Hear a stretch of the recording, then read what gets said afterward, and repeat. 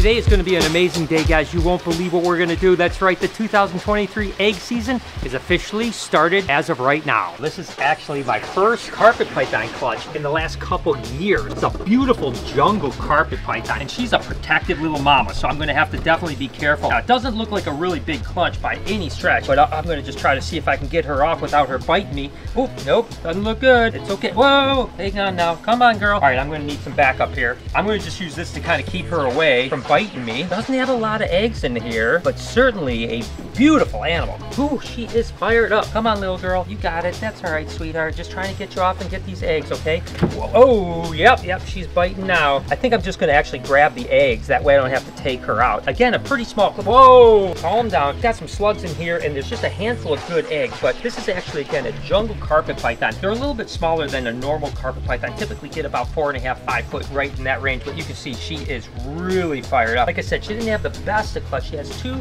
4, 6 good eggs, 4 slugs, but she's still protecting like you can't believe. Look at this. So it's not the biggest clutch by any stretch, but hey, we'll take what we can get. They're absolutely beautiful. And guess what? That's not the only clutch we got today. You've never fed, well, I guess we've done this. Oh, Mike. I'm sorry. He has We've done this a little, yeah, I've done it a lot. Okay, come on, Mike. This is your first time going to be Can feeding. you just put the mouse down while you talk? I talk with my hands just like you're doing too, okay? Okay. Listen. Do I have to say Beetlejuice 3 times No, for him to appear? Just, you're going to get him, he's going to run down. Oh my god, I'm like stressed. Over it. And then pull him down, You got Ow, hit me in the nose with his rodent, please. Oh, you just tail whip me in the face. Connie! Who cares about me? Connie. Expendable Connie over here. Honey. They're making me so mad. They're making me so mad. See, look, honey. Shut up. And then he'll jump. Yay! We have 2 more. Let's go, Beetlejuice. I'm gonna stage him. Run him up the pole. Run him up the pole. I was supposed to be doing this. Okay, here, Somehow Connie. I've lost. Here, Connie. Don't let him grab it until he goes all the way back in. You gotta move it. He's gotta act like it's alive. I'm a little mouse. I'm a little mouse.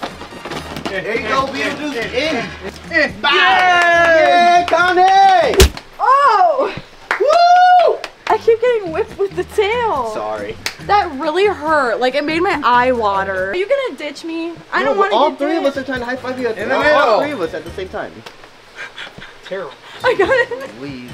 And our next clutch of eggs is actually our first pygmy python from Australia, the Anteracia. This is actually a Stimsoni. Actually, now they're considered children because they actually combine the Stimsons and the Children's together. I don't personally agree with it because I think a Stimsoni looks so different, and that is a massive clutch of eggs right there. I mean, that is absolutely one of the largest clutches of eggs, and she isn't quite as defensive as that carpet python that you can see railed me and got me bloodied up and stuff like that. See, she's still trying to protect her egg. That is just an absolutely incredible clutch from this beautiful, I'm still calling them Simpsons pythons, even though theoretically they are children's pythons now, but look at that clutch right there.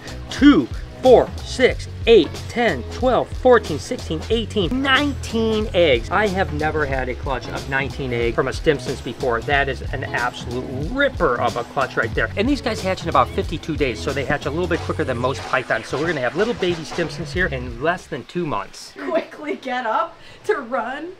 Oh my. Okay. It's time to feed out. You know what I need? Oh, snickerdoodles. It's Mike on Celsius. We normally deal with Mike Fahrenheit, but now we're dealing with Mike Celsius. It's charging up! Oh my god. Sitting yourself is good. It went so close to my mouth. Oh my god, Mike. It's wet. What do you want? We gotta thaw him out. Elvis. Blue ball gets him excited and he wants to chase. Red ball is one that we do with the feeding on the weekends. So if you come feed him, this is what we do. It's just so he notices it and then he gets rewarded. So he's not chasing people. Ready? Good boy. Go ahead and put it right in his face. Pull it up. Good job. Ooh, that was a good shot. Thanks, dude. Breaking the 4th wall. Good boy. Wow, you're a superstar. He's a big growing boy. It's like the claw. Ooh, Come on up. Come on up. Woo! Come on up. Whoa! See, that man almost lost a finger. That was so scary, man. You gotta turn him off. Ooh. Okay, turn off. Not like a light switch. Turn off. Wait, what happened?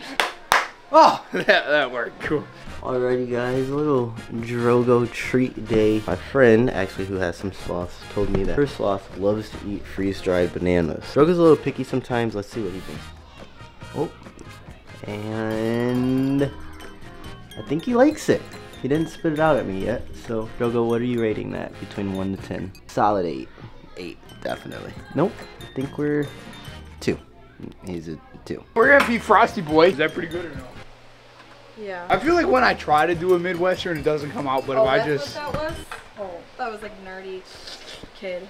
Like, Come on. Wait, do I do this? Fantastic. that was exhilarating, bro. Take that. There you go. Come on. Good boy. As you guys can see, Frosty's doing fantastic with the ball. I know we've talked about it. You know, we still got to get him used to the handling and petting kind of side of it. I like Frosty. Vanilla or chocolate? Chocolate, definitely. Oh, facts. Come on up. Oh, you already started. You know, this was actually the first meal he ever ate for us was rodents. Go ahead and turn him off food. Don't get bit. Mike, he's off. He's fine. You're better at turning things off. Can you do it? I'm really good at this. Oh, you go boy. Actually, I don't think you're turning it off as well as I thought you would be. Maybe it's that new condo you got. Would you stop? Well, it rains and pours actually in a good way here because I have a couple clutches of ball pythons. Now, we've been waiting for these to start to lay, and these are the first clutches of the year. It's just kind of ironic that we had carpet pythons, we had Stimson's pythons, and now we have our first ball pythons of the year. This is actually a het for sunset, and it's actually bred to a sunset cine, and it's a pretty good clutch of eggs. We got a really severe boob egg here, but I think it's actually pretty good. We do have one little slugger here, and then we have a series of other boob eggs here, but they all look good, and they're very small eggs, which is good because, you know, they'll still hatch out big enough and they'll be really beautiful. And there's quite a few eggs here. So for the first clutch of the year, ball python wise, I'm pretty excited about it. We've got 2, 4, 6, 8, 9 beautiful eggs. So hopefully in 57 days, we'll be able to cut this clutch, be the first egg cutting of the year. And again, it's a het sunset bred to a cine sunset. So theoretically, half the babies should be sunset. We should have a bunch of cine stuff in there. So it should be pretty cool. We do have one more clutch to pull. You calm down, you berry face iguana, okay? I'm not filming with you right now, okay? Got some dirt in my nose. Since we're on the topic of eggs and stuff, this is crazy. He is so fired up. So this is the big beautiful girl. Dirt in here. This is the big beautiful girl that laid eggs. Also, ever since I have absolutely fell in love with the black-headed python. And they've always been one of my favorites. I seen Steve Irwin playing with them as a kid. She is so trying to bite my hand right now. But I actually got nailed by her before. You want to put a little preview of that? Oh, she's listening. I'm gonna try to get her off before she She's gonna tighten back up. re-grabs. Mike, how's it going? Is it working? I don't think she wants to let go. I know you.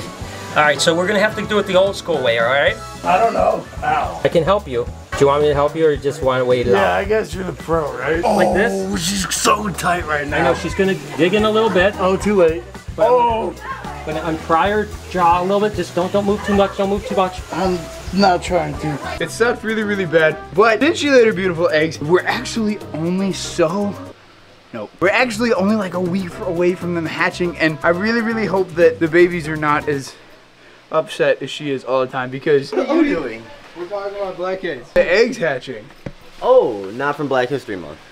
Oh, it's gonna get you too. It's not. Okay, come on, let me hear some facts. We were talking about the eggs. How excited we were about the eggs hatching. I was hoping So that excited. they were not as upset as she was all the time. That would be cool if we actually could have a nice blackhead. Yeah, it's like a woma pie. I think these are prettier than the womas. Have you ever seen the eggs? Do they look like every other snake? No. So then no, I've never seen their You want to eggs. go look at the eggs? Yeah, because you're excited. Yeah, I am excited.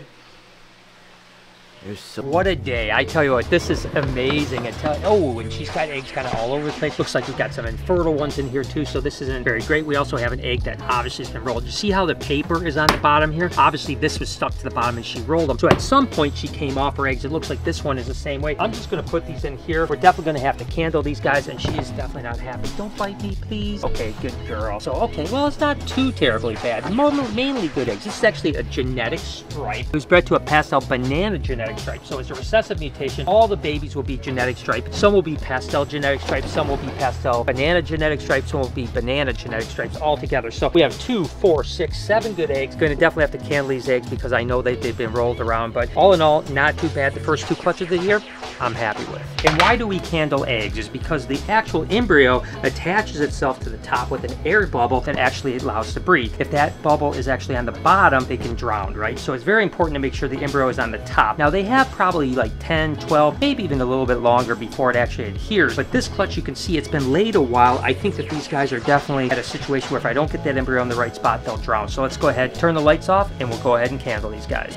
Ooh, that's dark. And again, I'm just gonna take my phone. You can take a flashlight, you can do anything like that. And I'm just looking for the actual embryo right here. And you can see it right there at the top. That's the actual embryo. So it was turned just a little bit, not too terribly bad. It was definitely turned a little bit. Doing the exact same thing with this. See, the embryo is right on the top right there. That looks perfect. And then I think the majority of these other eggs, nope, this one's definitely turned too. And interestingly enough, see where that paper is? It actually threw me off because that embryo probably moved around after she rolled the egg. That embryo isn't attached. This one is definitely upside down. See the embryo right there, perfect. But yeah, so these eggs definitely got scrambled up and got moved all over the place. Embryo is right there. And I think these last two were actually in her coil, so I'm assuming that they're probably going to be on the right side. Nope, this one's turned too. See, and there's the embryo. You can actually see the black eye of the snake right there now, but that's it. So all the rest look good. So yeah, that's why we candle eggs. And guess what, guys? The 2023 ball python season is officially started. Look at these eggs. Okay, I know I said they didn't look just like your other snake eggs, but look how big they are. Like, they're way bigger than a ball python egg. Well, yeah, blackheads are way bigger snakes than the ball pythons.